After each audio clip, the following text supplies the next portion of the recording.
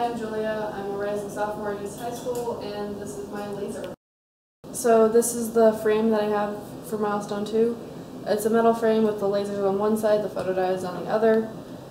It's all connected with the multiplexer to the Arduino going to my computer. The frame's made of VersaFrame with bolts and screws connecting them, keeping them together. It was actually just one long pole that I cut into sections to make the frame. So for this part of the project, the hardest part was the wiring.